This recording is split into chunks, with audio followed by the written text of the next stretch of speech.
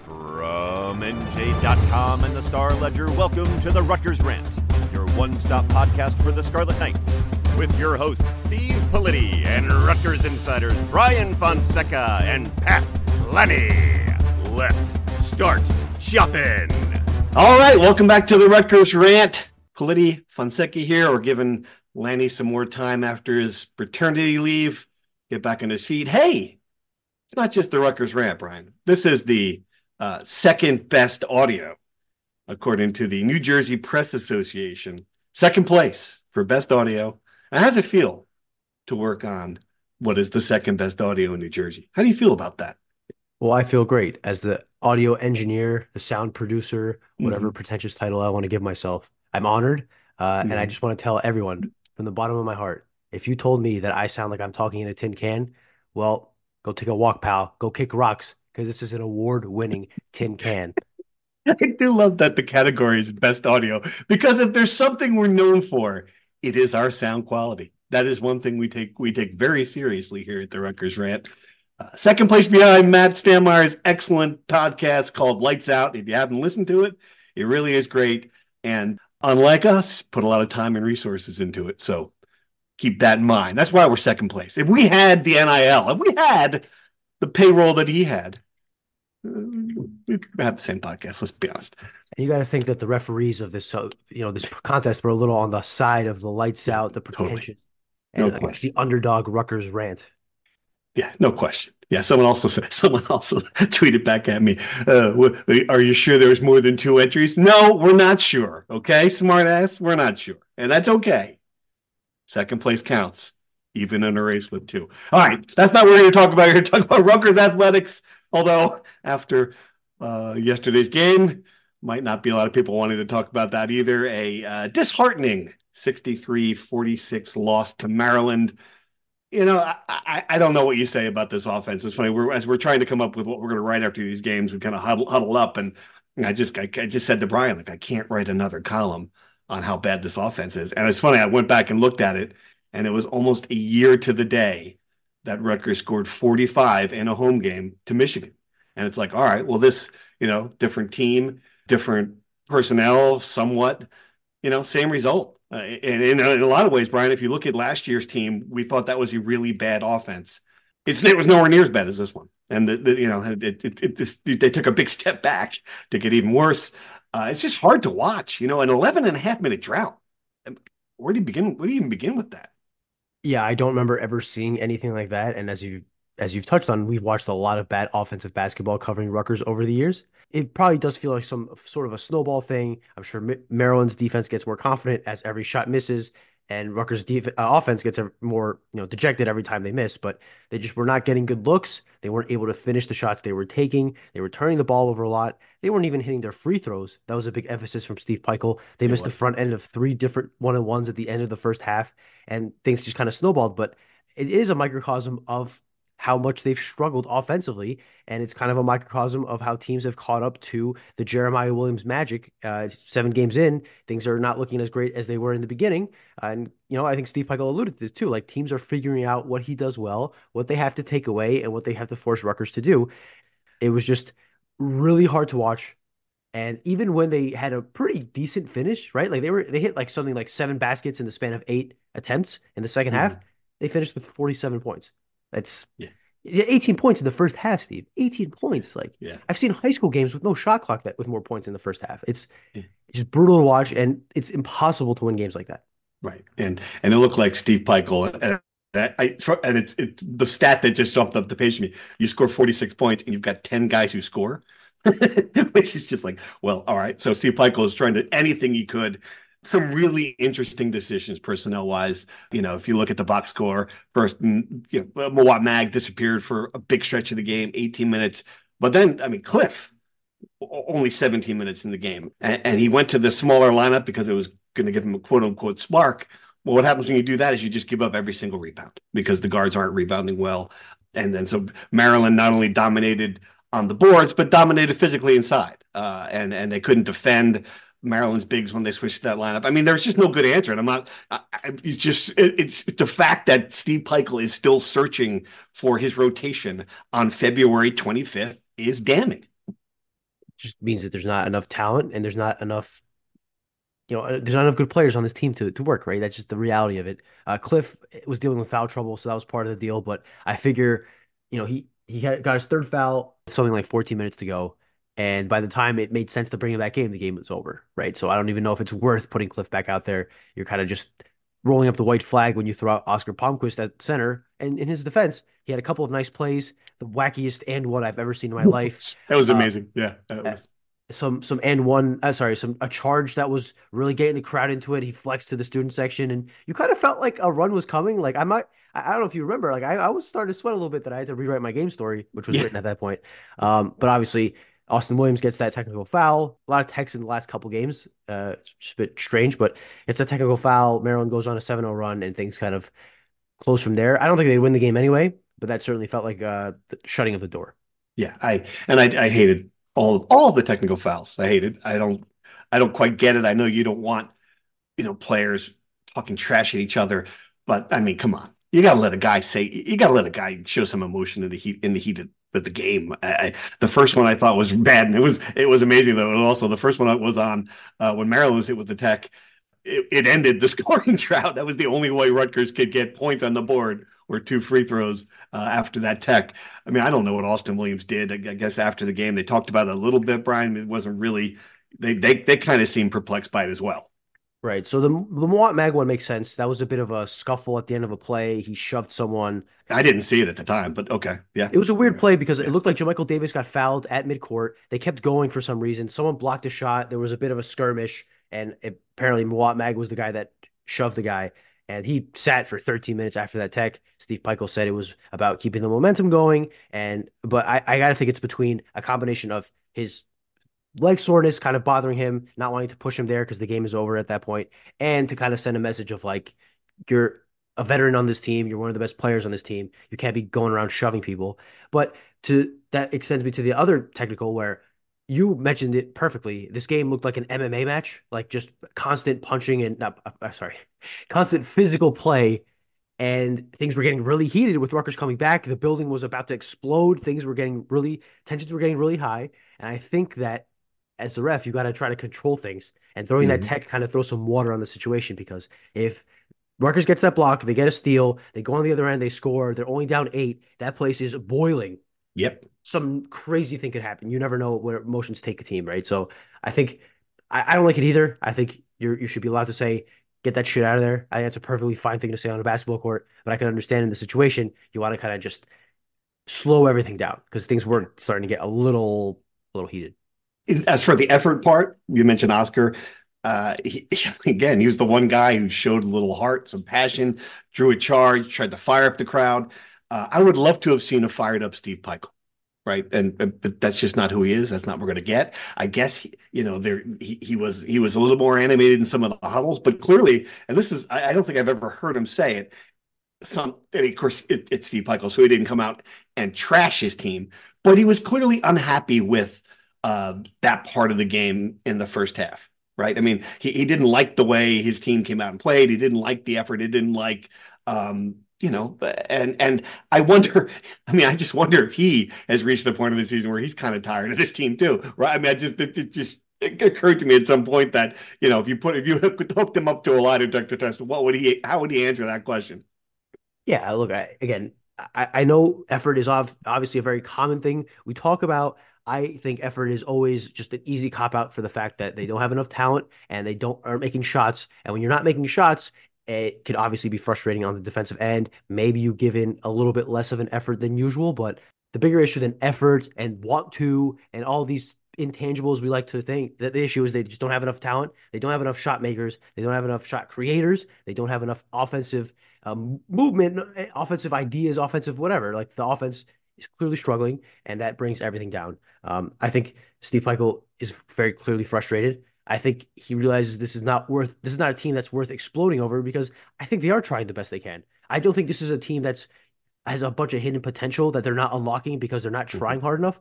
I think they're trying very hard, and between a combination of injuries, a combination of lack of talent, it just has not worked out. Right. Well, and it's going to be interesting because I think finally next year we're going to have the answer to, is it the talent, offensive talent, or is it the offensive coaching, because next year they're going to have two very talented offensive players. I think we know that now with Ace Bailey and Dylan Harper, two different kinds of offensive players.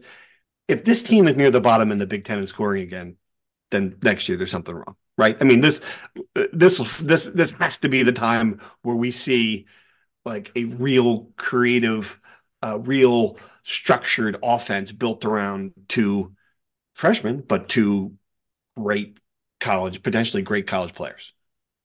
Yes, I don't think they're going to become a team that does a bunch of interesting things. They're not going to become a BYU that does like, you know, some wizardry on the basketball court. But I do Right. think you're going to have a lot more weapons to work with, and that opens some things up. And a lot of the actions they run this year will look a lot better with Ace Bailey being the guy taking the shot than, Mm-hmm. insert anyone you want to insert, right?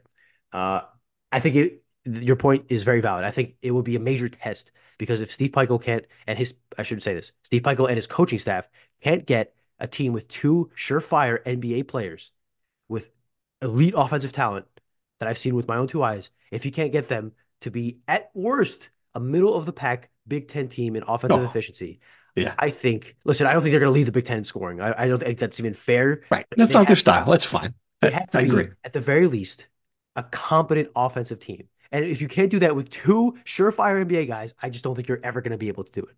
Right. Right. And there's a lot. And I've written this a couple times now, mentioned in my column this morning that I think this season puts so much more pressure on next season, both from delivering for the fan standpoint, for Steve Pikiell, for everything, for the program, for the trajectory, for the future of it. It just could not be more. It was already going to be the most anticipated season in 25 years at Rutgers. Now you're adding on the dimension of what's likely to be a postseason no-show, like on top of that. So it's just, I mean, that's the hidden part of this season for me is that you're just heaping on more and more pressure on next year. Yes, yes. Steve Flagel has gotten a lot of leeway because of the situation he took over. Obviously, Rutgers was, if not the worst, one of the worst high major programs in the country. They had not made a tournament for 30 years. We all know the history. But next year will be his ninth season. And in his first 8 years, he will have two NCAA tournament appearances and one NCAA tournament win. That is fine through 8 years, through rebuild, through all that. Once you Mm-hmm. have two NBA players, once you do all the work on the recruiting trail to get talent that is far superior to anything you've ever had, you have to pull through. You have to, at the very least, win a game. At the very least, come close to make it to the Sweet 16. If you don't make it to the second weekend, you have to just lose a game that you're vastly outplayed. You have to, more important than anything, make the tournament without reaching this point of the season next year and wondering if they're going to make the tournament at all. That should not be a Yeah. bubble team next year. That is the No. biggest thing. You cannot be a bubble team. You have to be in the field playing for seeding and competing to make a run to the second weekend and make the most of what you have. Because if you don't, then I'm not saying he's on the hot seat after next year if he doesn't pull through and all that, but I do think a lot more scrutiny will come his way because he's been pretty protected as far as he's done a lot of great things for this program, and that's kind of shield him from a rough year like this year. After next year, if you don't pull through next year, then there will be some serious pressure to take the next step. What is the NIT for this year? What is the NIT forecast? Can they get there at 3-1? Do they need to win? Will it matter if they win a game in Minneapolis? I mean, what is the general feeling on that? The NIT is in a weird year in that they're in a transition year. Usually, the winner of every regular season league gets an automatic bid into the NIT, and then it's at large things. This year, for fear of a Fox Sports tournament that's starting in Vegas next year, I believe it's still happening in Vegas next year. They've changed the format so that the top two teams in the net that don't make the NCAA tournament get an automatic bid to the NIT from all the power leagues. So in the Big Ten, let's say that six teams make the tournament. The next two teams in the net automatically get in, and then it's a bunch of at-large stuff. I think Rutgers is behind the pack on a few teams. Ohio State's second to last in the league. I think they're ahead of them from the bracketology stuff I've seen. I Wow. think they have some ground to make up. And Ohio State probably took another step forward. They beat Michigan State yesterday. They beat Mm-hmm. Purdue last week. So I think Rutgers has to, at the very least, when it's two last home games against Ohio State and Michigan, preferably against Michigan by 100 points, just dominate a bad team. And you have to probably steal at least one of the road games against Wisconsin and Nebraska. I do think the Big Ten tournament is irrelevant for this as much as it is for the NCAA tournament. I certainly think it would help if you reached, the semifinal or whatever. I think that kind of boosts you, but much like so, their margin for error for the NCAA tournament is literally non-existent. They have to win the Big Ten tournament. Their margin for error for the NIT is pretty thin at this point too. Yeah, I haven't seen a lot to give me a hope there a lot for the last 3 games that they're going to do what you said they need to do. It just seems like this season's going to end in Minneapolis, but we shall see. All right. At this point, do you even want to make the NIT? Yeah, I think so. Yeah, absolutely, because you still have some young guys who can gain experience from that, and who knows? I mean, it's not beyond the realm of possibility. It's still that we talk about they don't have a lot of talent. They have NIT talent, for goodness sakes. Yeah, I think you absolutely want to make the NIT. Why? What is your case against it? My devil's advocate case against it is the season ends. The earlier the season ends, the earlier you could start to plan for next year. The earlier you could start to identify potential spots in the roster you have to upgrade. You can have conversations with players about what they're going to do, so you can have an idea of how the roster is shaking out, and you can kind of just plan for when the portal opens. This is why Ohio State fired their coach in mid-February and didn't wait till the end of the year. Now you can kind of have everything planned for it. You bring a coach in place, and that coach can get his plan prepared. That's my case against it. Now, I don't know how much that will factor for them. I just don't know how much they want to play, right? Like when Jeremiah Williams was leading them to 4 straight wins, it felt like that was a team that could make a run in the NIT, and that's beneficial. I just don't see why getting to the NIT now, maybe losing in the first or second round in unceremonious way. I just don't know what the benefit to that is, and I don't think, as you mentioned at the top of the pod, I don't think fans are very engaged at this point. I just don't know if a first round game in the NIT against Villanova will really get the juices flowing. You just Googled it and figured out that the NIT finals are not in Las Vegas, and that's where this is coming from. That's my theory.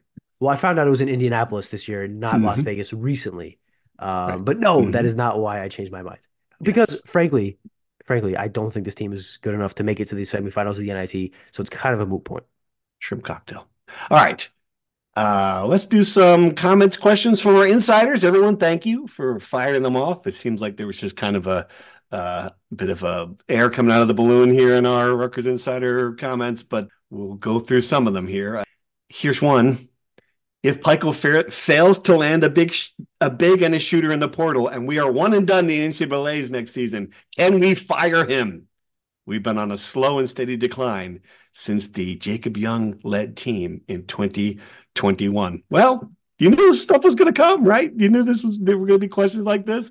Short answer, no. They're not going to fire Steve Pikiell. They shouldn't fire Steve Pikiell. This is still Rutgers. I mean, I don't know. At what point does he move to the hot seat? That's a good question. I think you're still several years away from that, as long as Pat Hobbs is the athletic director, that there's no one right now in college basketball who's on a more stable seat than Steve Pikiell right now at this moment. It's fascinating that in this 3-game losing streak, no one's tweeted that story you tweeted out a month ago, that column at you. Everyone was tweeting it under the sun, was tweeting at you after that 4-game win streak. And now all of a sudden, everyone's gotten kind of quiet. I don't know what happened. It's funny how those things kind of work. Right. And it's funny because they got those guys got it wrong too. But like everyone's like, well, we're going to apologize for saying Pikiell should be fired, folks. Like, someone go and find those words under a story that I wrote. Never said that. Of course not. That's stupid. But he can't be criticized, and I think we're seeing. Yeah, this has been He's 14-13, 6-10 in the Big Ten. I mean, I get it. He's not running the program where you can't, it's not like Kentucky where you can't have a year like this. But I mean, you can get criticized when you do. It doesn't mean you should lose your job over it. Steve Pikiell's built this program. Everyone knows what he's done here. But man, yeah. Anyway, that was off topic. You wrote literally in that story, he should not be on the hot seat. You should not be within 100 miles of the hot seat. But people choose to not read that. They read the tweet. Anyway, that's not the point. You're right. I don't think Steve Pikiell will be on the hot seat anytime soon. I think he can miss the NCAA tournament next year, the year after, and 2 more years after that. And that's when people will maybe start thinking about it. He is in a situation where he's done enough that his job security is fine. But I do think if they are one and done in the NCAA tournament next year, serious questions will be asked about the ceiling of the program under him. And I Hmm. think those are Yep. totally fair. And that depends also on where the 2025 class is, right? You have to hope that this next year you take the talent you have a good regular season, you compete for a Big Ten title, you get a high bid in the high seed in the NCAA tournament, you make a bit of a run, even if it's not a Final Four run, you make a second weekend run that's very positive, and you parlay that into a 2025 recruiting class that's strong, not top five in the country strong, but strong, and you kind of just build on that and you take those steps forward. These things aren't linear, obviously, as we could tell from this year. Things have been kind of in a steady decline, but I do think if you don't take advantage of what's in front of you next year, serious questions will and should be asked about how far this program can go under its current leadership. So much is riding on next year. Totally agree. All right. Another question about not Steve Peichel, but how much of this historically bad offense is the player's fault versus the coach's fault? Is it time to shake up the coaching staff?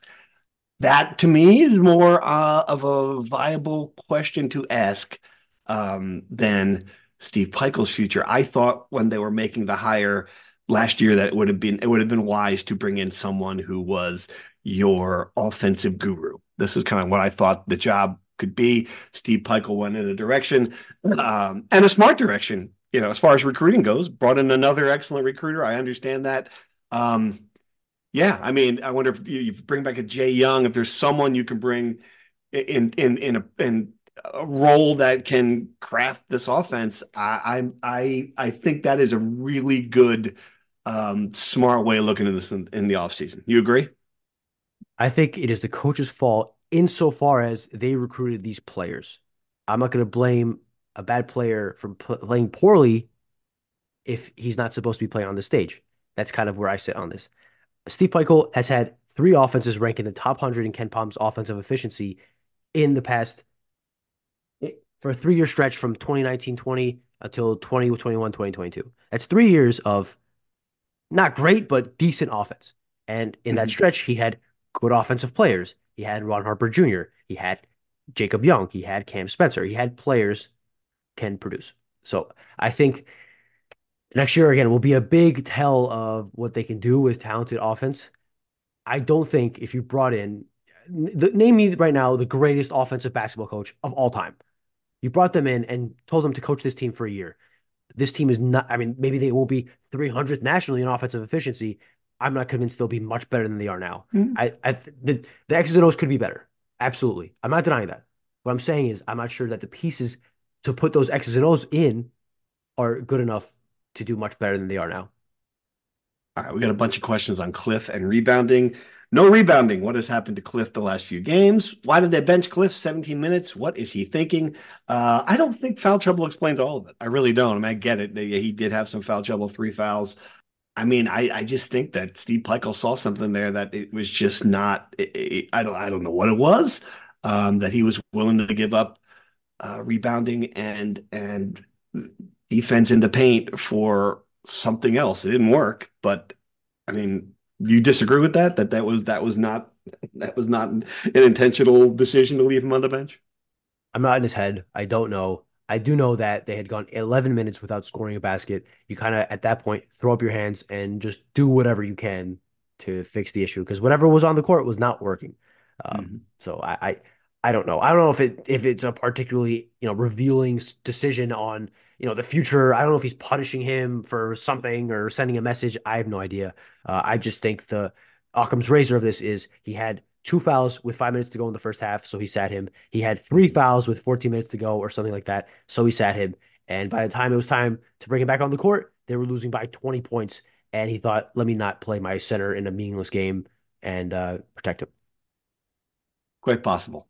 All right, we had some Ace and Dylan questions. By the way, we haven't talked about it, but you saw you saw Dylan Harper at Citi Field. This is like a lot of strange things at Citi Field with Tom Brady. Um, Tell us that story because that's kind of odd, right? I mean, just a weird combination.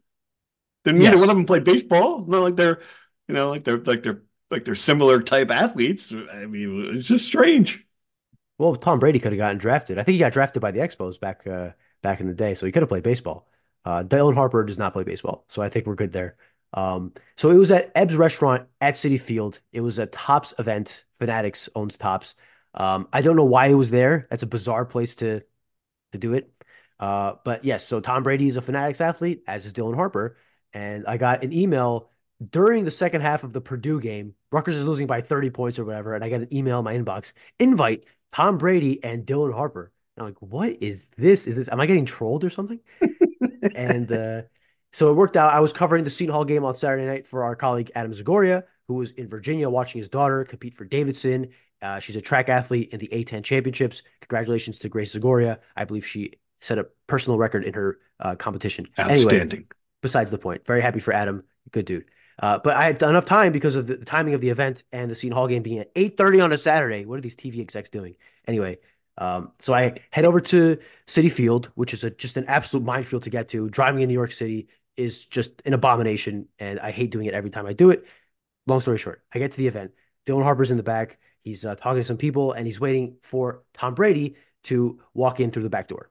And I just talked to him beforehand. I'm like, man, have you ever met Tom Brady? No, I haven't met Tom Brady. You've met a lot of famous people in your life. This is the son of a five-time NBA champion who played with Michael Jordan, who played with Kobe Bryant. He's met LeBron. He's worked out with Steph Curry. I'm like, where does Tom Brady kind of sit on that? He's like, oh, top three, no doubt, no doubt. I might get a little starstruck if I'm being honest with you. And when I've asked him about Tom Brady, I don't think I've ever seen him smile the way I have. So he was obviously very excited for this.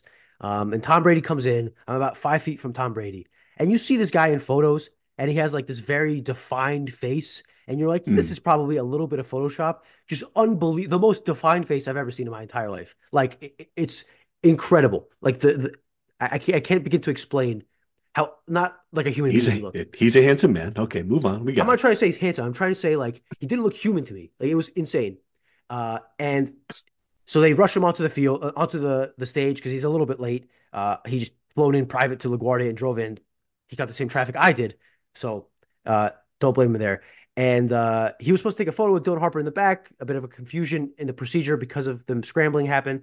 And then the people at Fanatics just say, "Hey, Dylan, let's just get Dylan on stage." So they say, "Hey, Tom, this is Dylan Harper. You met Dylan, right?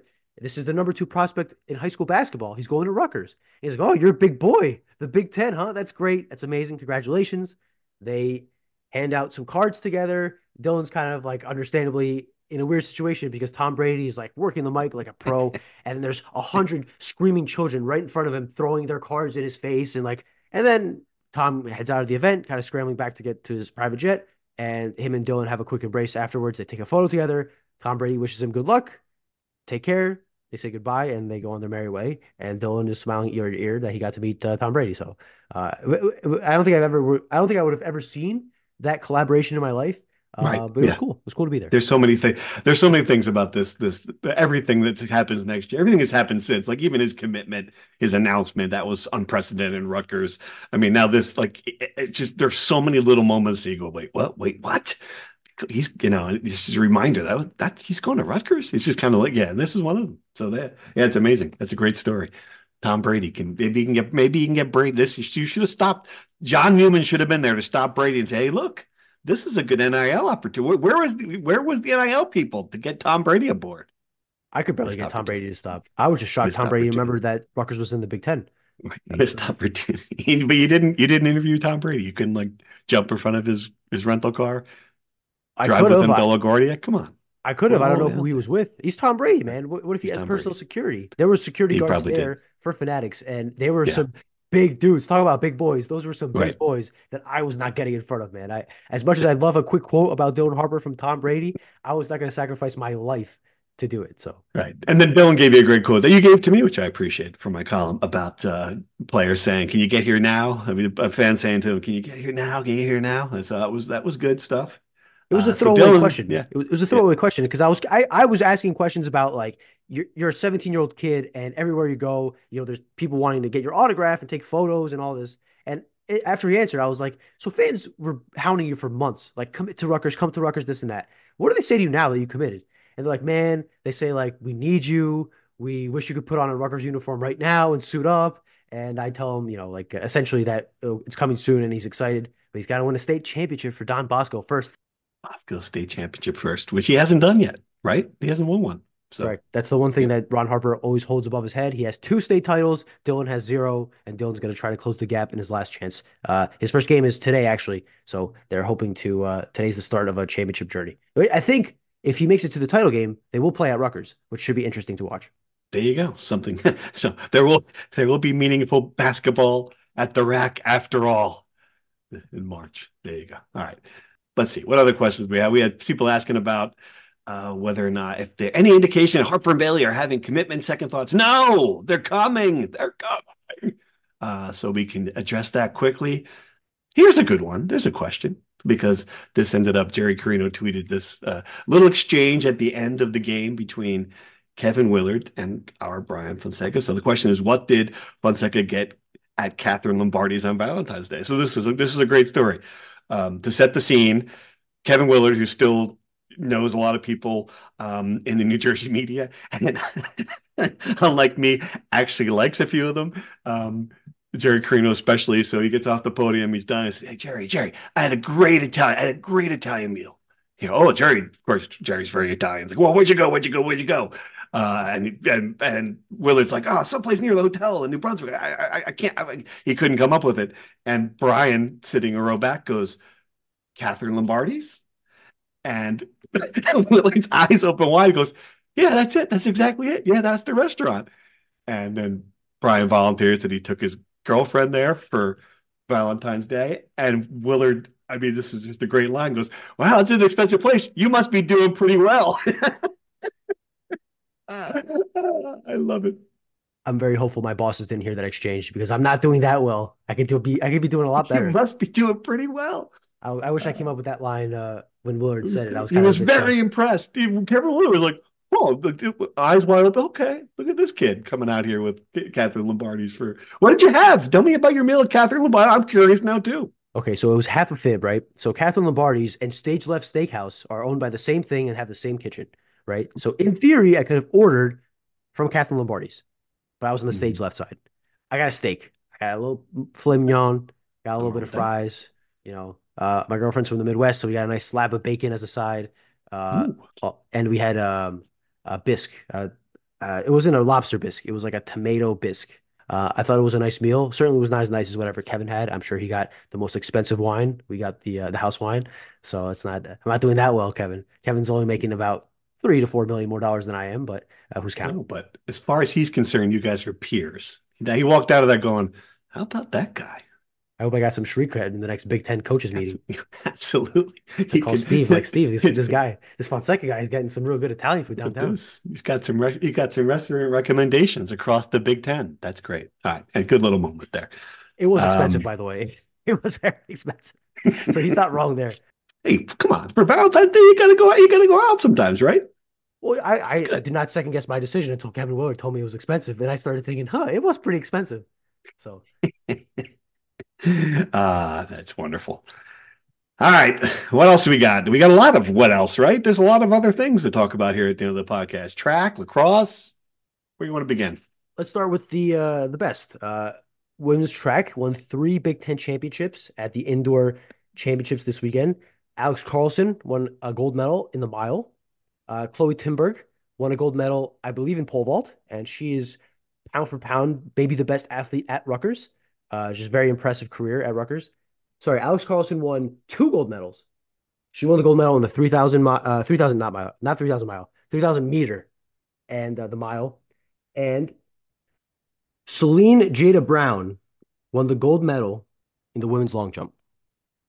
So Nice. that's three gold medalists, four gold medals, and Rutgers finished in seventh place, which is their best team finish in program history at the Big Ten Indoor Championships. The program has steadily been climbing since it joined the Big Ten. I think this is a very positive weekend for them. And it's a sport we don't really pay much attention to. So it's good to give them a little bit of shine when they have a pretty big weekend like this. Absolutely. Congratulations. Men's lax destroyed Loyola Maryland, improved to Okay. 2-1 on the season. So they rebound from their loss last weekend to Army and get a pretty big win. Baseball is off to a 5-1 start. There you go. They swept Winthrop. They almost swept Old Dominion, fell short on the last game, but still a pretty good start to the year. Wrestling had Maryland? their last meet of the season against Bloomberg or Bloomberg. Bloomfield Okay. or Bloomfield. Bloom Bloomfield. something. Let me get it right. Let me look it up. but now I'm confused with Michael Bloomberg, who I don't think wrestled last night. So He's he's a 125 pounder. they defeated Bloomsburg on senior It night, was Bloomsburg. Yes. the last meet of the year before the Big Ten Mhm. championships in a couple weeks. And another quick Rutgers basketball related thing: Jonathan Gavoni of ESPN dropped his first 2025 mock draft for the NBA this morning. Let's play a game, Steve. Where do you think Ace Bailey and Dylan Harper were picked in this inaugural mock draft from the leading expert in the field? I'm going to go Ace Bailey 2, Dylan Harper 6. How's that? You read the story. Is that exactly right? Did you read the story? No, I did not. No. You nailed it. That's exactly it. That's exactly it. Yes. No hesitation either. Oh How man. about that? I didn't read it. Yeah. So it's Cooper Flag #1 to the Washington Wizards, Ace Bailey #2 to the Charlotte Hornets. Hmm. Kaman Malauk, a big man who was projected to go to Duke at #3. Jalil Bethea, a Philadelphia native that Rutgers recruited for a while before he committed to Miami, at 4 to the Bulls. Hugo Gonzalez from Real Madrid Ooh, at #5 to the Spurs. And #6, Dylan Harper from Rutgers to the Detroit Pistons. And last thing, women's lacrosse, 4-0, ranked #24 in the country.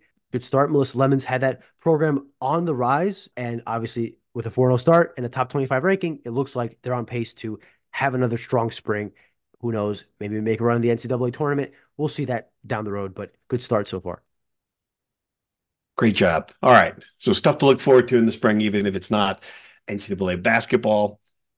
Okay. Well, I don't know when we'll talk to you again. Probably soon to recap some hoops season, perhaps the hoops season obituary podcast. I know you guys will be looking forward to that. But until then, thanks for listening. Thank you for listening to the Rutgers Rant. To participate in the conversation and receive live updates about the Scarlet Knights directly to your phone, sign up at NJ.com/insider.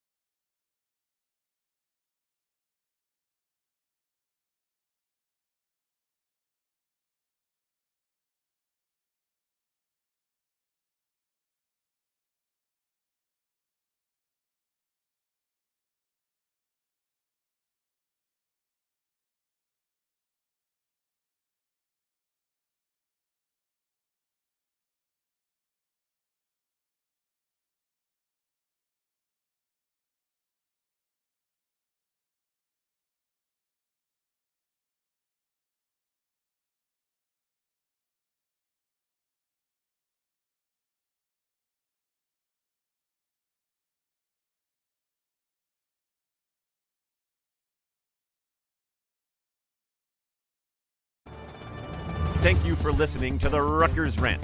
To participate in the conversation and receive live updates about the Scarlet Knights directly to your phone, sign up at NJ.com/insider.